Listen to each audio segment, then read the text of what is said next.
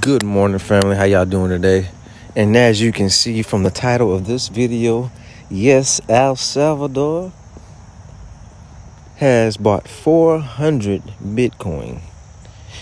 Now, Bitcoin is hovering around 52,000 right now. So, yeah, you do the math. You do the math. This is going to have huge effects on the market. And, this is, of course, never been done before. This is the first country to ever accept a cryptocurrency, Bitcoin, as its main currency. This is going to have some huge effects on Bitcoin and on the entire crypto market.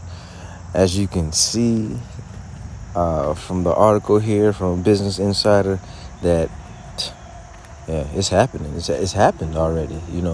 A lot of people had a lot of doubts in Bitcoin and cryptocurrency about the effectiveness and the utilization of it. But as you can see, it's here to stay. It's not going anywhere. So I'm not a financial advisor.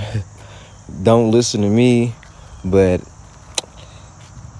yeah, Bitcoin probably should be purchased sometime soon in your nearest wallet close to you. That's all I can say.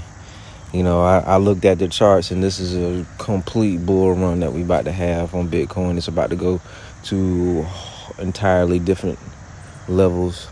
I pulled up the chart and I compared it with Ethereum USD, and as you can see, Ethereum's doing the same thing. It's a different type of coin, of course, but hey, they're shooting to the moon, people.